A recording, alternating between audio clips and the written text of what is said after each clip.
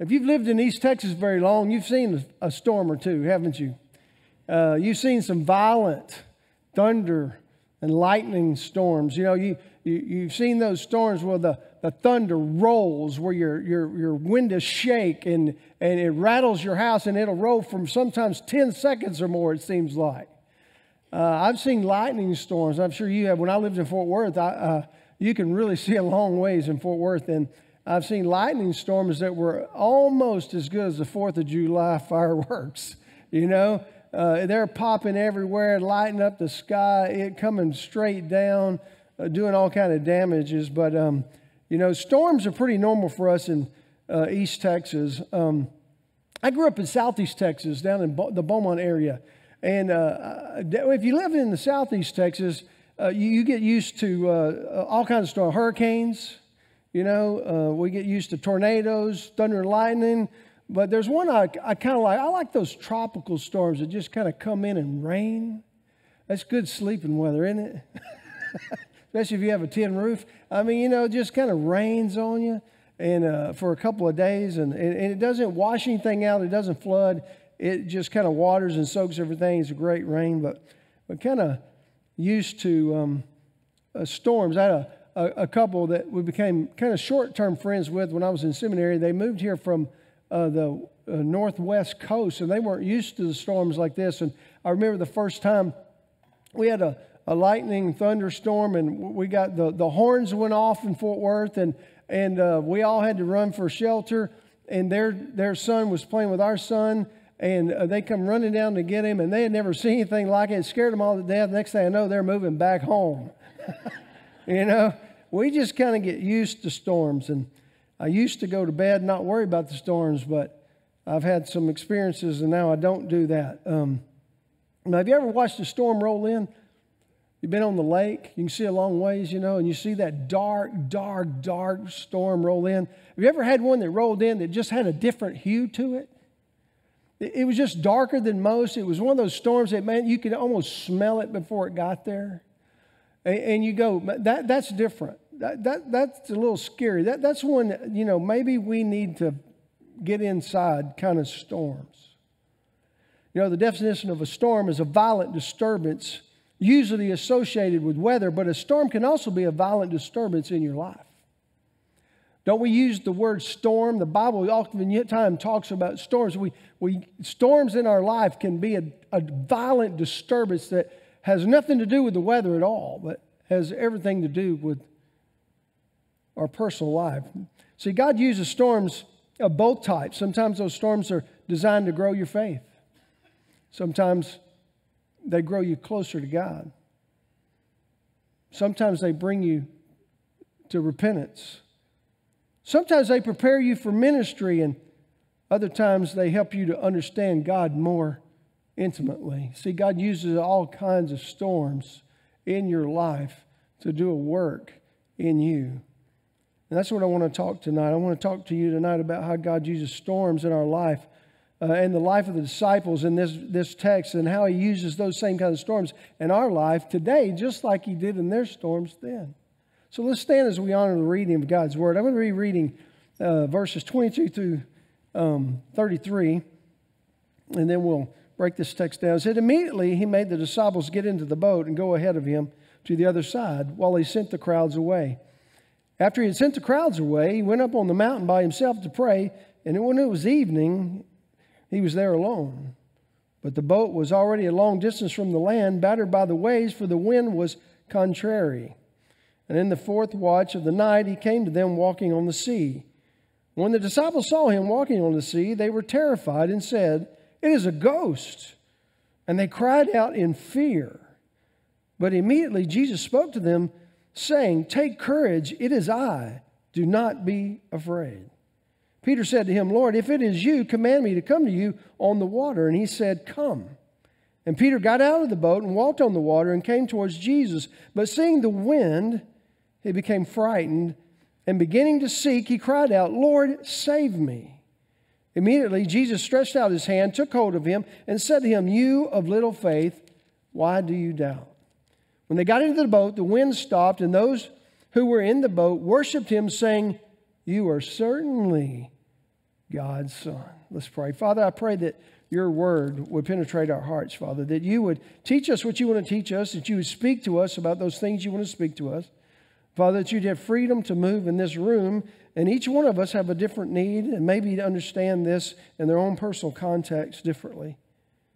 But we pray, God, that your word would speak to us, that when we leave this place, we would know you better, more intimately.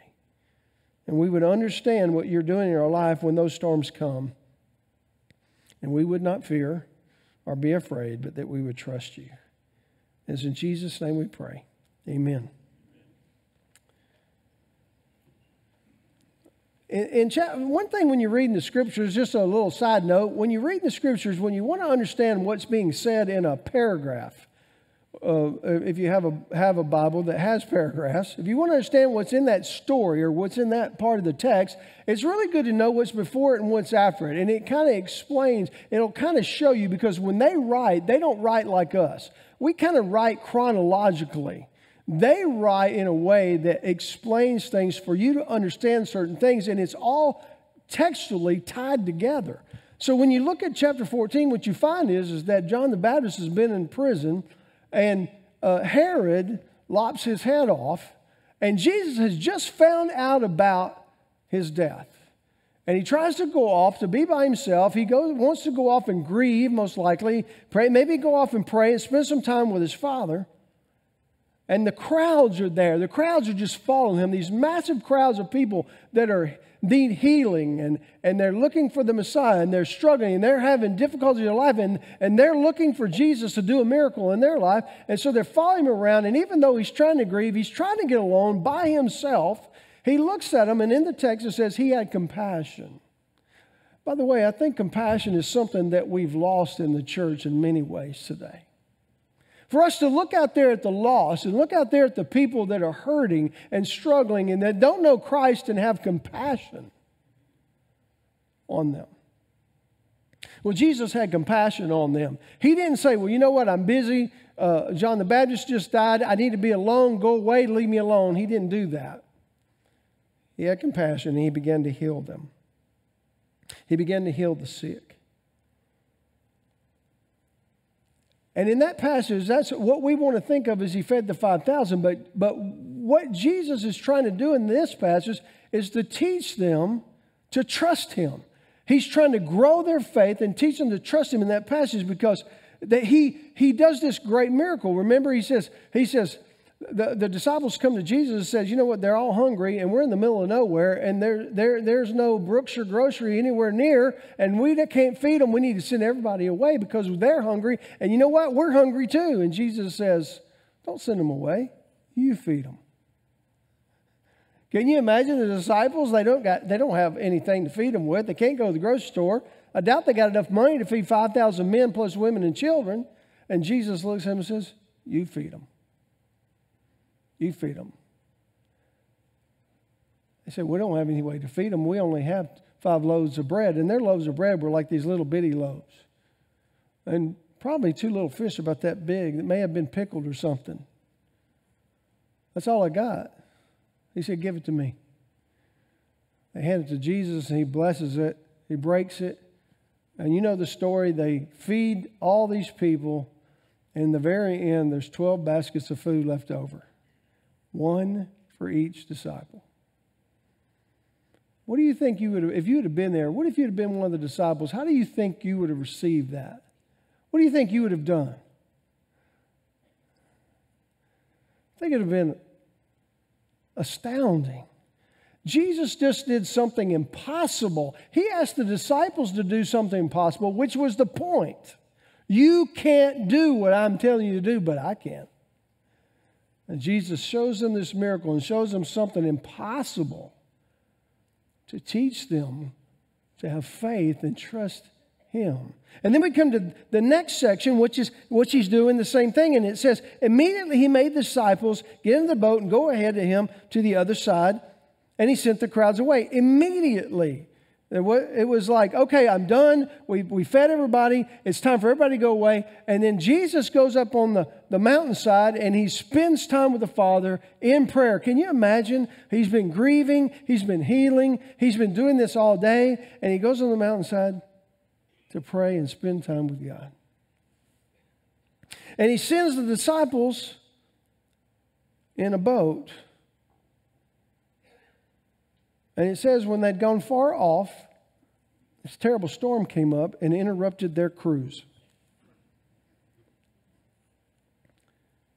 Jesus most assuredly knew there was a storm coming.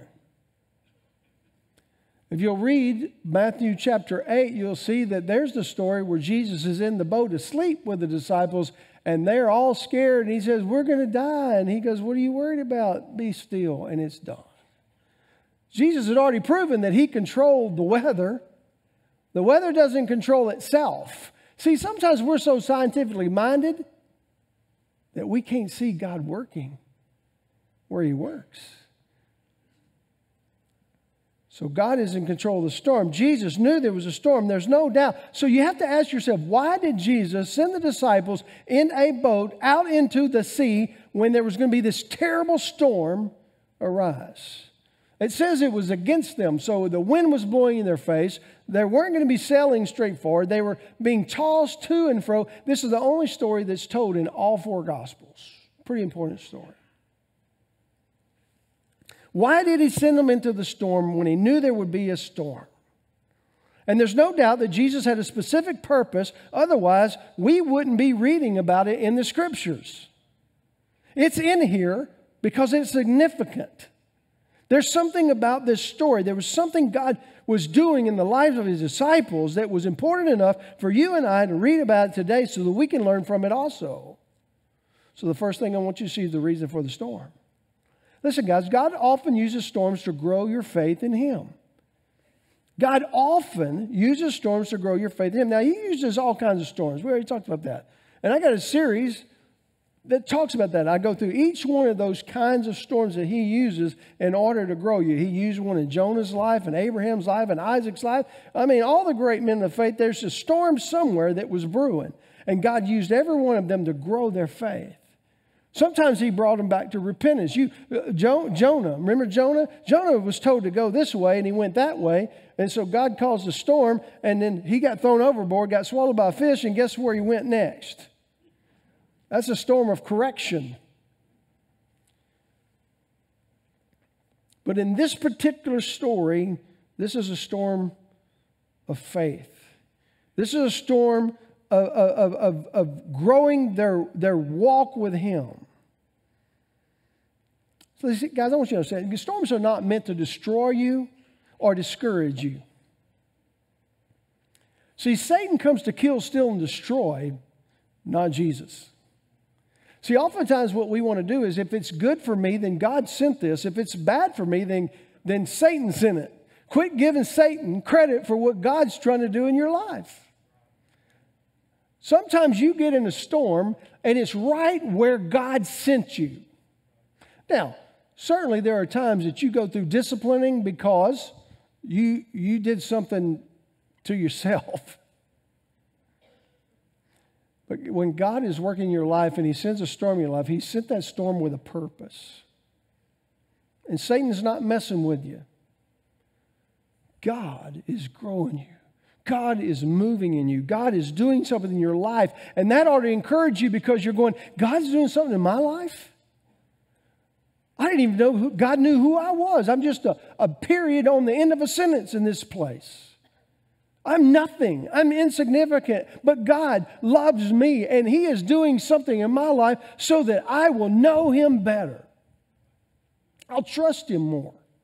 Something, whatever that storm is, God's going to let you know you're not going to miss it. How do you respond to the storm? So God often uses storms to grow your faith. He doesn't discourage you. He doesn't destroy you. That's Satan's job. He builds you up. That's what God does. He builds us up.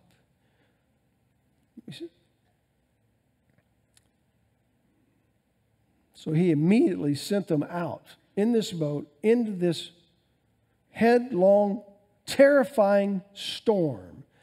In the text, there's a few things we know about the storm, about the time of the storm. It was 4 o'clock in the morning, somewhere between 4 and 6 in the morning. So they had worked all day, fed everybody, got in a boat, got out into the ocean far enough that they got halfway out there. The storm hits, and it's early in the morning. I don't know about you, but about 9:30, about all I can make it. Last night, Julie and I were like, she's like, I don't think I can stay up any longer. What time is it? It's 7:30. You know? I mean, can you imagine being up all night? How tired they were? How often do you go through storms and you are tired? You are wore out. You have no strength in and of yourself. That's right where God wants you. That's where He wants you. He doesn't want you able to do it on yourself. They've been fighting against this storm all night. They've been trying to get to the other side. It says the wind was fierce. It was blowing straight in their face. They were tired, cold, and wet. And then the darkness. Can you imagine the darkness? You know, dark seems to make everything scarier. You know, if it's daytime and you're at home and you hear a noise, you don't really think much of it, do you? At 2 o'clock in the morning, a little noise wakes you up. It's Freddy Krueger. Right? When I was a little boy, I would spend the night with my Mama Johnson. That's my mom's mom. And she had an older house, and it had those bathtubs in it that were cast iron. And you would take a bath in a cast iron, and it heats up, you know. But then you go to bed, and it starts to cool down, and you hear pop, pop, boom. And I'm scared to death. Hearing those noises, the dark always seems to make everything scarier. And then Jesus came walking in them on the water. But look what the disciples saw. The disciples went, oh, it's a ghost. It's a ghost. They let their imagination run wild with fear that overcame them. How often do you go through a storm and you've been in it a while and you're tired and it's dark and it's painful and it's hard and you can't see God working at all, and you let your mind run wild? And the next thing you know, it's all terrible. It's all going to end bad. Nothing good's going to happen. It's all, you know, God's nowhere. He don't know where I am. I guess I'm the only one been there. Or you got a good game face. You got on the internet and you check things out and, oh my gosh, I've got some dreaded disease that you can't have unless you've been to some foreign country somewhere. But I got it.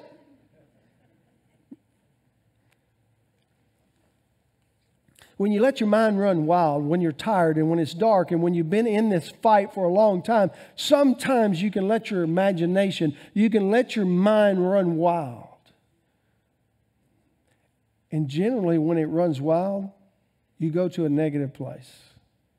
You go to a bad place instead of a place of faith and trust and believing God is going to come through and God is going to do something impossible.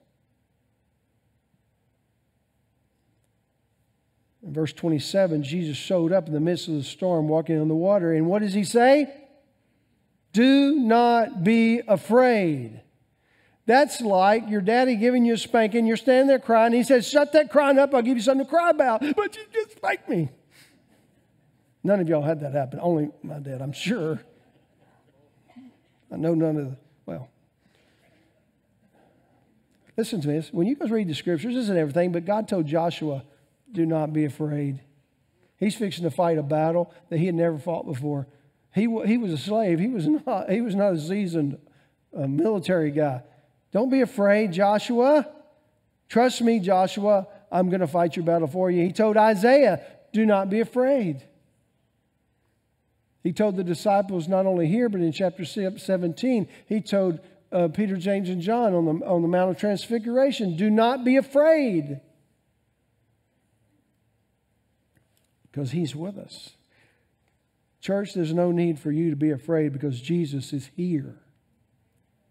Do not be afraid. Let me say, I used to think God's way out there when I was a young person, real young. God's way out there somewhere. See, because heaven's way out there somewhere.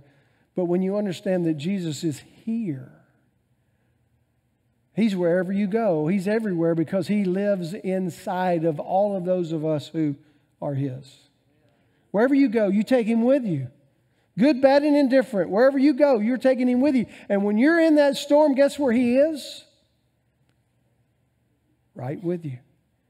In the storm. And guess what? He controls the storm, doesn't He? He can bring it. He can stop it. He controls it. And it's not to destroy you. It's not to discourage you. It's to build you up. So how do we allow storms to grow our faith and not increase our fear? How do we, in real life, on Monday morning, let's say Thursday morning, because that's tomorrow, how do we allow these storms to grow our faith and not increase our fear? By understanding God. Growing your faith is about learning how to walk with Jesus. You need to understand, that's what I want you to get out of this. I want you to understand that those storms are meant to teach you how to walk with Jesus. You can't walk with Jesus if you don't believe. You can't walk with Jesus if you don't trust Him. You can't walk with Him if you haven't put your faith and trust in Him. You can't walk with Him. See, because when Jesus calls you into a relationship with Himself, He says, come follow me. Guess that's what I mean. He doesn't stay still. Wherever He goes, you're supposed to follow Him. So you're going to walk with Him. Isn't that what He was really teaching all of His people when the 40 years of being in the desert? He was trying to teach them to walk with Him. They just were kind of hard-headed. They were an obstinate people. Thank goodness we're not. Maybe those churches in Alabama, Oklahoma for sure, but certainly not Flint Baptist Church. We're not hard-headed. We follow Jesus because we trust Him. We put our faith in Him when we know He can do the impossible. He can do things that you can't even imagine or think. So walking with God's this faith issue. Guys, and we often fear. How many of you, don't raise your hand, how many of you admit that you have a tendency to fear when you're in the storm? You have a tendency to go to fear or the negative place, or you can't see how God will ever work this thing out where it's in your favor. Or maybe you thought before you got in here that Satan was messing with you and God had nothing to do with it.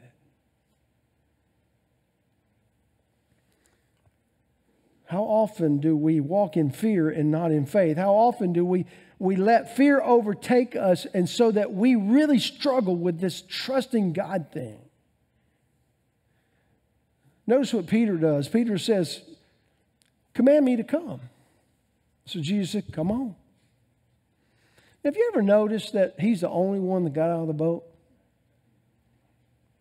Why did all those other knuckleheads stay in the boat?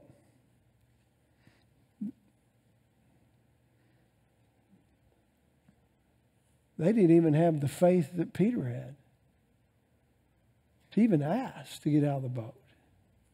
There's a great study, a Bible study that John Oakberg has, because if you want to walk on water, you got to get out of the boat. If you want to do something great for God, you got to get out of the boat. You got to leave safety. You got to be okay with, if God doesn't come through, I'm going to fall flat on my face. Isn't that what David cried out oftentimes in the Psalms? God, if you don't rescue me, they're going to kill me. But even if they do, I trust you. Watch it. Go read the Psalms. It said, come. Peter gets out. He walks on the water. Peter was willing to leave the safety and security of the boat as long as he kept his eyes on Jesus. But notice what the text says. He did one of these numbers. And he began to see the waves and the storm and the wind. And he took his eyes off Jesus just enough, and he began to sink. And he was looking at Jesus. Then he looked at the waves, and he began to be afraid. Peter took his eyes off Jesus. And the storm caused him to fear, caused him to sink. Guys, listen to me. Storms are good for us because they cause us to realize we can't save ourselves. And it forces us to trust God by keeping our eyes focused on Jesus. Listen, if you focus your eyes on Jesus, if you get in His Word and focus on His Word, if you believe His Word is true, and when you go through a storm or you go through a difficulty, you go through something, what you need to do is go find the Scriptures that speak to that. And trust the Scriptures, not your eyes. Not what everybody else is telling you. Not what normally happens. We need to trust His Word. We need to focus our eyes on Jesus and keep them focused on Jesus, because when you take your eyes off Jesus and put them onto the storm, you sink. You begin to drown. Now, if some of you were honest, you would say, yeah, I've been there. I've been so deep in the storm, and I was up to here in the water. I was drowning. I couldn't breathe. I didn't know what to do. I panicked. I was in fear. I ran. I pleaded with God. I did everything but keep my eyes focused on Jesus. Storms are good for us because they grow us.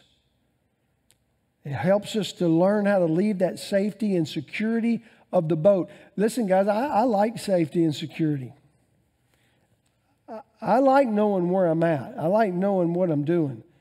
And for God to tell me, okay, you get out there and do something that you're not comfortable with. Go get outside of your box. Let me tell you what, when I first went into ministry, my box was about that big. I'm not joking you. It was really about that big.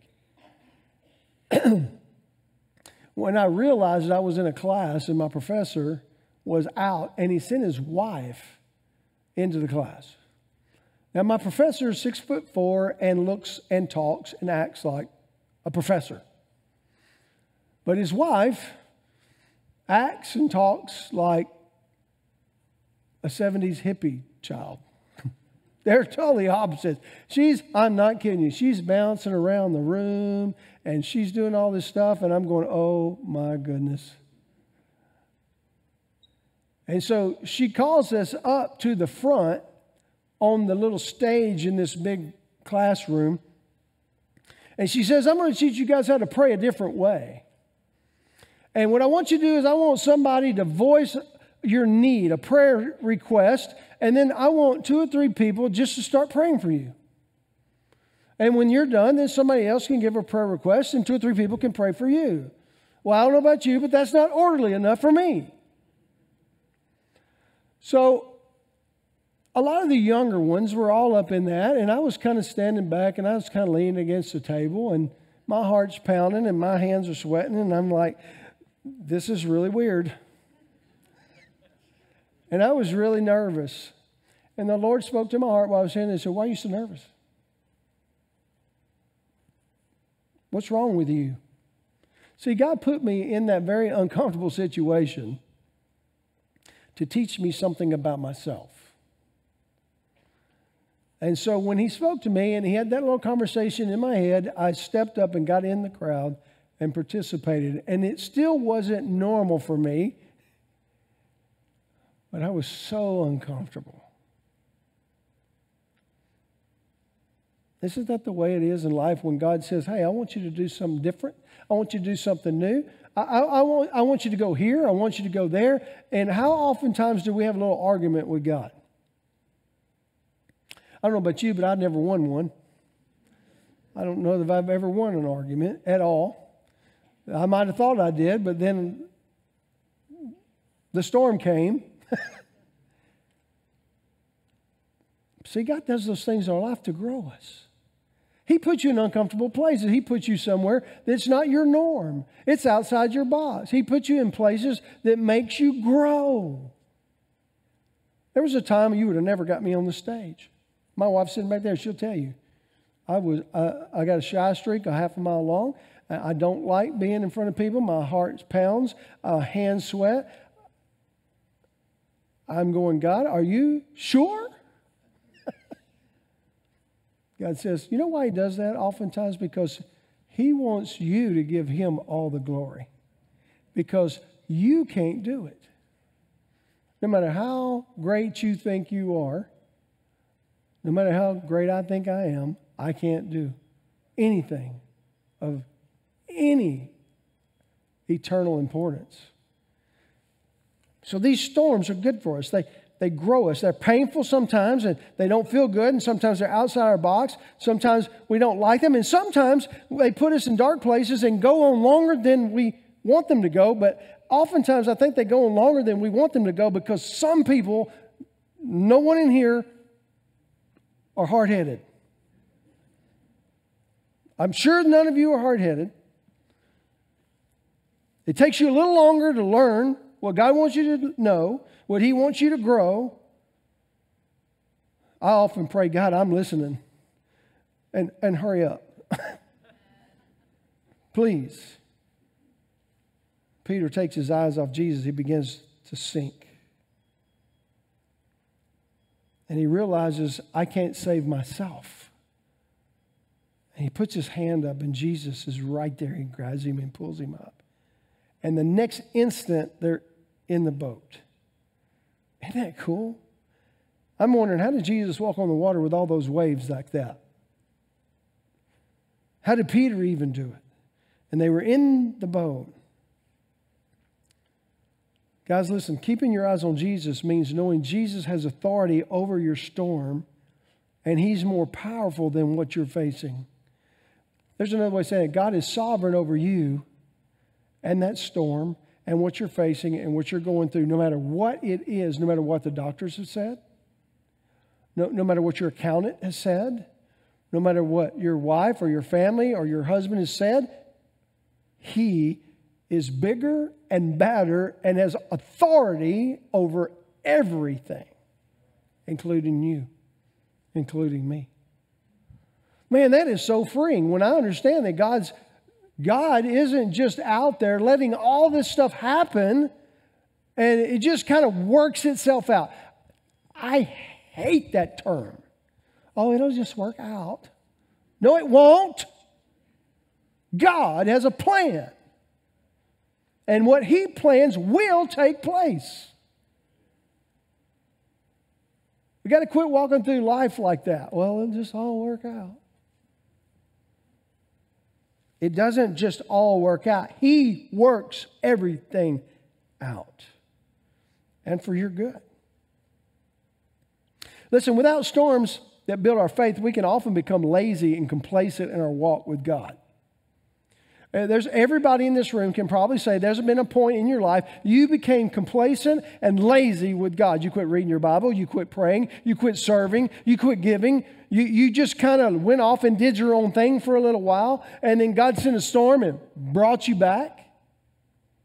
Something happened in your life that brought you back. Everyone in here at some point has become complacent. Become lazy, has become, I don't really care, or I really don't have any energy to it. I'm not excited about that. I'm not excited about Jesus. I'm not excited about his word. I'm not excited about reaching the lost. I'm not excited about serving God's church and his people. And you become complacent or lazy. Then God sends these storms, and when these storms come, and it gets tough and it's dark, and you come to the end of yourself and you figure out, I can't fix it. It causes us to pray, doesn't it? When do you pray the most? When everything is go-lucky and the bank's full and you're doing great? Or when there's a storm? When you're struggling, when something's out there, when something's happening in your life, you pray harder, you pray more fervently, you pray more earnestly, you pray more often, and then you begin to study God's word more, and you begin to intensely study his word, intensely pray, and we trust him to save us. Oh God, please save me, please help me. I need your help because I can't do this. We need those storms. It's often in those storms of life that we best learn how to walk with God. It's when we're waiting on the doctor to call with those test results, or when we've heard there's going to be layoffs at the office, or when your child's sick. I don't know about you, but I never did well when Aaron was sick. Now I got these 2 grandkids. I know I'm not going to do well.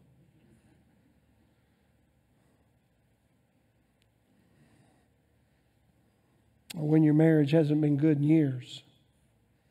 You're just kind of living as friends. It's in these storms you realize that you can't save yourself, that you need God. And He's real, and He's right there with you. And He's willing. And Jesus shows us when we're most tired and most afraid, and it's so dark that everything looks impossible, He's there. So Jesus uses storms to teach you can trust Him no matter how dark it gets or how stormy your life becomes. No matter how long the storm rages, you can trust God. Notice the storm didn't stop until Jesus and Peter got back in the boat. The storm didn't stop when Jesus grabs Peter's hand. The storm didn't stop when Peter says, "Hey, bid me to come to you." The storm was still when Peter learned to walk with Jesus. Look at verse 33. Look what it says there. It gives us a great picture of what Jesus was teaching in totality.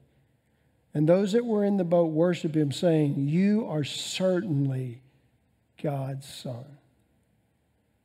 You were certainly God's Son.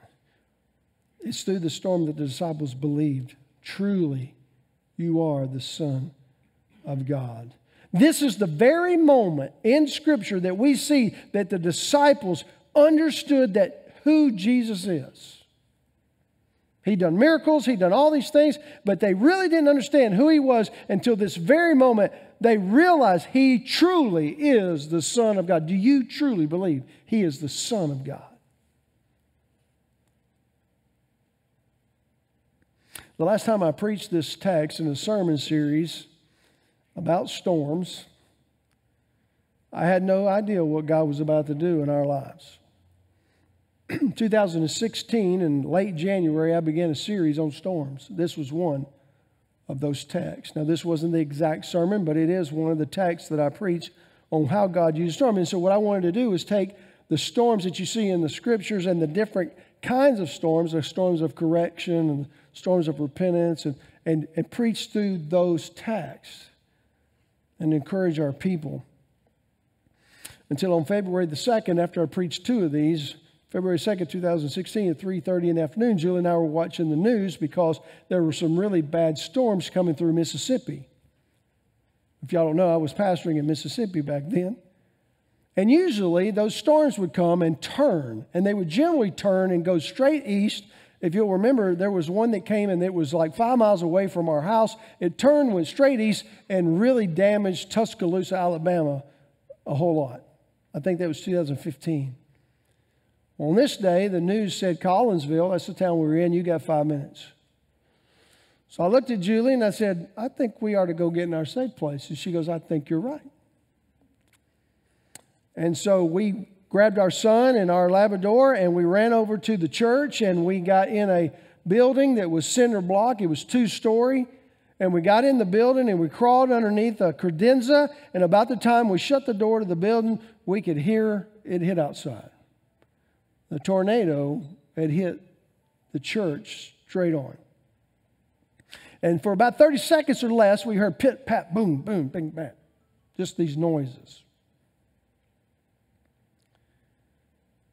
And it quit. And I remember thinking, well, if that's all we got, that's not too bad. So I come out of the door and there's green pine straw everywhere. And I come out the hallway and I look down the hallway and the glass doors are blown out. And I said out loud, if this is all we got, we did okay. Now I come out the end of the building and I turned around and looked and the second story of the building we were in was gone. like nowhere to be found, gone. Then I looked at the children's building and the youth building, which are those two buildings you see there, and they are open like a can opener. Roof's gone. Buildings destroyed.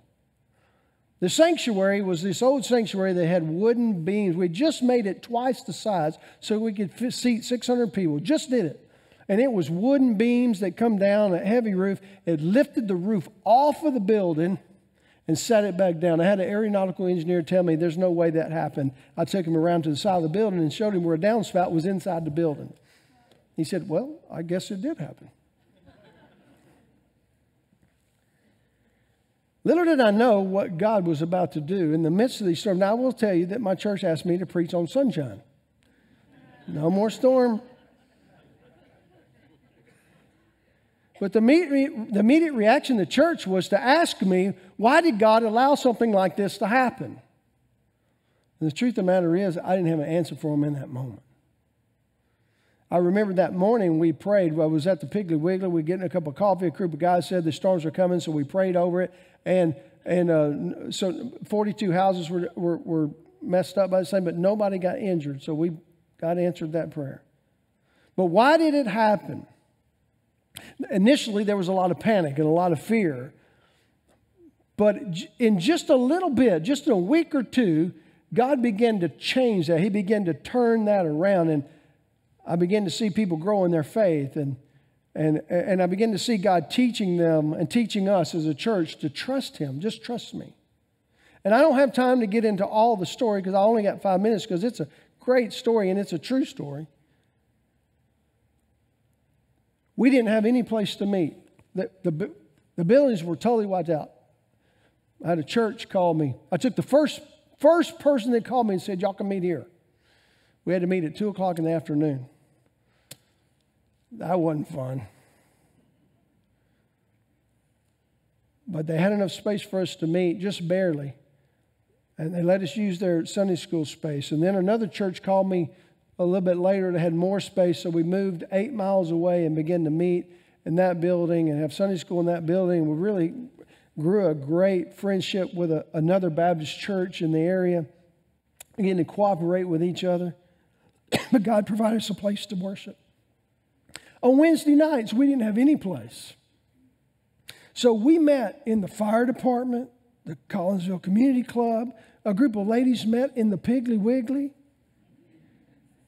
We met in a workout studio.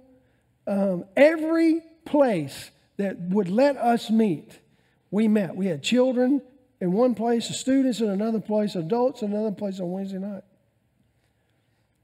We made it work. And people didn't gripe or complain. It kind of became fun after a while to see what God was going to do next. People were joining the church. I remember this lady joined. She was standing down here back in the days we used to bring you down that. I finally went, y'all know we ain't got nothing, right? Just like that. And she goes, yeah, I know. Whole place laughed. People were joining. The church was growing. And we were like, wow, what is God doing here? But that church, through that storm, became more outwardly focused in reaching people. I had people stand in line at the grocery store going, hey, do y'all have a church home? Why don't you come to our church? It's amazing. They never did that before. We began to give. They began to give and serve more than they ever did. They began to give. They didn't have anything, but they were giving. They gave so much, we paid the building off in 14 months after we rebuilt. Never used one dime of tithe money to pay for that note. Not one. People were joining the church. We were getting buildings done. We were working really hard. And I had groups of people working, and they were working furiously. It was an amazing time in the life of our church. But we truly thought in the very beginning it was all going to fall apart and everybody was going to leave. They were just going to take the easy way out and go somewhere else. But absolutely the opposite happened. And I saw that church it's a church like Flint would have been back in the day. Out away. It's more country. And we begin to see them grow. And God used that storm to grow his people and to teach them to trust him. And when it was all over with, when the storm was over and the building was built, they didn't stop reaching people.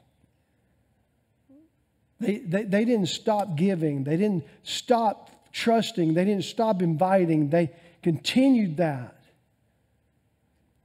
And the greatest thing we discovered is that the church is not a building.